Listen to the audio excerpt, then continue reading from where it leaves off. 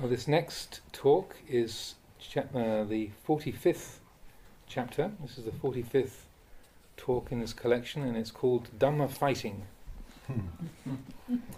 And this was first published in Food for the Heart, and this was a talk given to monks and novices at Wat Pah Pong. So this was one of those talks probably given immediately after the recitation of the monastic rules. So this is not one of the talks that he would have given for the lay community or in a more sort of informal gathering under his kuti, but it would be more like after the fortnightly recitation of the rules. So as we've had one or two others of these before, so it usually gets into some serious nitty-gritty of monastic training.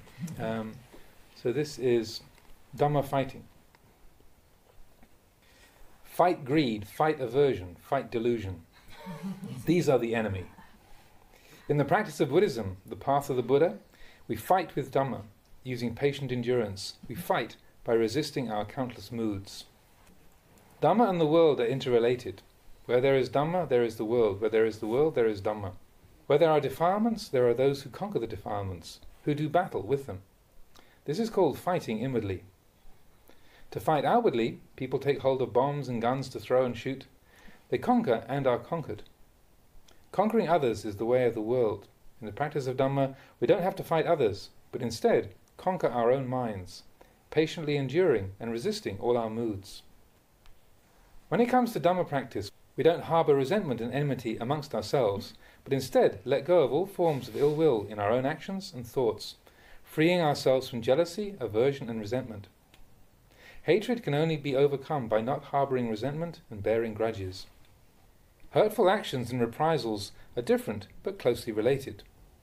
Actions once done are finished with. There is no need to answer with revenge and hostility. This is called action, kamma. Reprisal, vera, means to continue that action further with thoughts of, you did it to me and so I'm going to get you back. There's no end to this. It brings about the continual seeking of revenge, and so hatred is never abandoned. As long as we behave like this, the chain remains unbroken. There's no end to it. No matter where we go, the feuding continues. The Supreme Teacher taught the world. He had compassion for all worldly beings. But the world nevertheless goes on like this. The wise should look into this and select those things which are of true value. The Buddha had trained in the various arts of warfare as a prince, but he saw that they weren't really useful. They are limited to the world with its fighting and aggression. Therefore, we who have left the world need to train ourselves. We must learn to give up all forms of evil, giving up those things which are the cause for enmity. We conquer ourselves. We don't try to conquer others. We fight, but we fight only the defilements. If there's greed, we fight that. If there's aversion, we fight that. If there's delusion, we strive to give it up. This is called Dhamma fighting. This warfare of the heart is really difficult. In fact, it's the most difficult thing of all. We become monks in order to contemplate this, to learn the art of fighting greed, aversion and delusion. This is our prime responsibility. This is the inner battle, fighting with defilements. But there are very few people who fight like this. Most people fight with other things. They rarely fight defilements. They rarely even see them. The Buddha taught us to give up all forms of evil and to cultivate virtue. This is the right path. Teaching in this way is like the Buddha picking us up and placing us at the beginning of the path. Having reached the path, whether we walk along it or not, is up to us. The Buddha's job is finished right there. He shows the way, that which is right and that which is not right. This much is enough. The rest is up to us. Now, having reached the path, we still don't know anything. We still haven't seen anything, so we must learn. To learn, we must be prepared to endure some hardship, just like students in the world. It's difficult enough to obtain the knowledge and learning necessary for them to pursue their careers. They have to endure. When they think wrongly or feel averse or lazy, they must force themselves to continue before they can graduate and get a job. The practice for a monk is similar.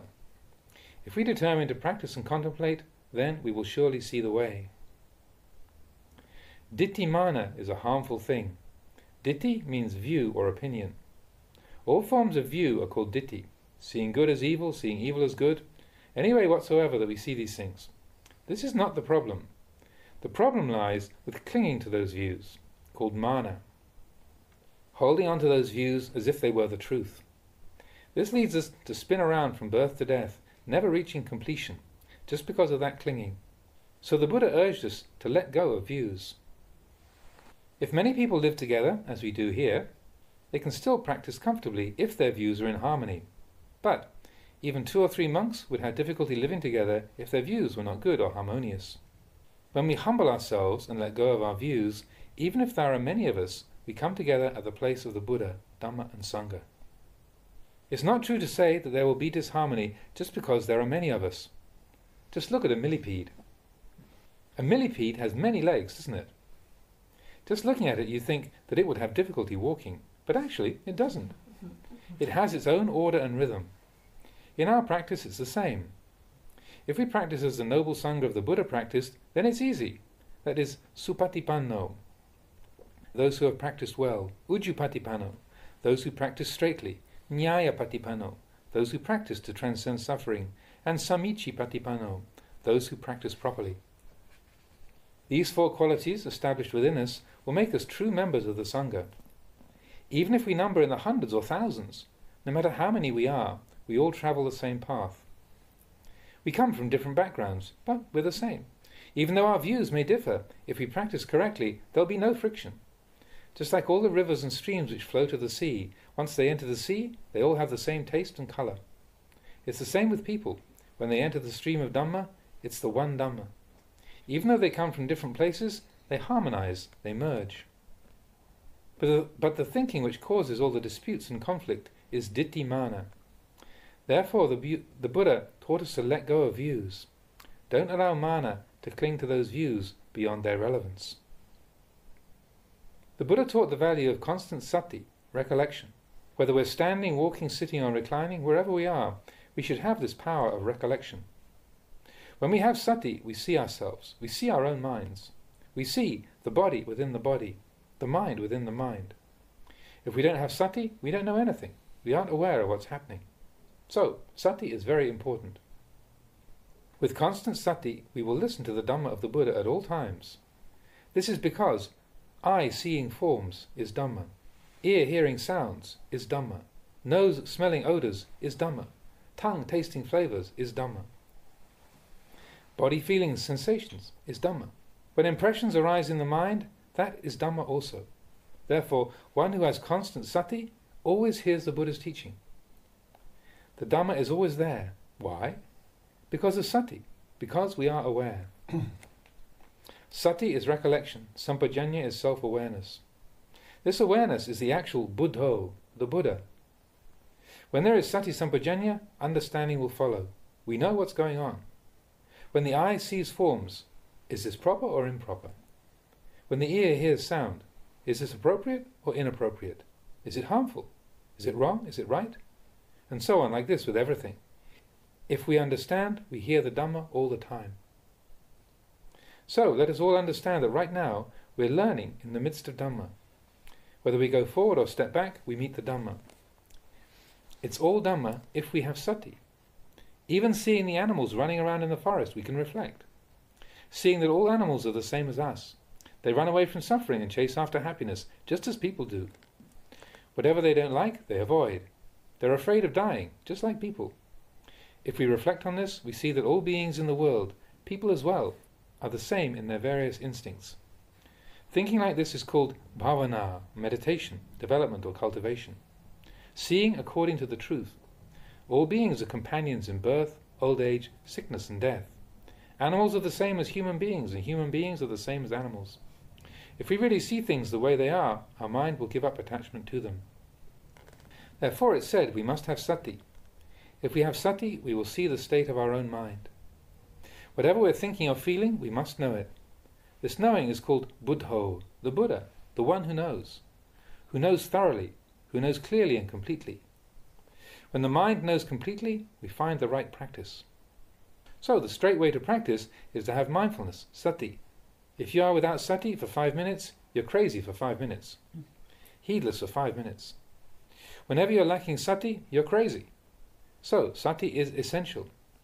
To have sati is to know yourself, to know the condition of your mind and your life. This is to have understanding and discernment, to listen to the Dhamma at all times. After leaving the teacher's discourse, you still hear the Dhamma, because the Dhamma is everywhere. So therefore, all of you, be sure to practice every day. Whether you are lazy or diligent, practice just the same. Practice of the Dhamma is not done by following your moods. If you practice following your moods, then it's not Dhamma. Don't discriminate between day and night. Whether the mind is peaceful or not, just practice. It's like a child who's learning to write. At first he doesn't write nicely, big long loops and squiggles. He writes like a child. After a while the writing improves through practice. Practicing the Dhamma is like this. At first you're awkward. Sometimes you're calm, sometimes not. You don't really know what's what. Some people get discouraged. Don't slacken off. You must persevere with the practice. Live with effort. Just like the schoolboy. As he gets older, he writes better and better. From writing badly, he grows to write beautifully. All because of the practice from childhood. Our practice is like this. Try to have recollection at all times. Standing, walking, sitting or reclining. When we perform our various duties smoothly and well, we feel peace of mind. When there is peace of mind in our work, it's easy to have peaceful meditation. They go hand in hand. So, make an effort. You should all make an effort to follow the practice. This is training.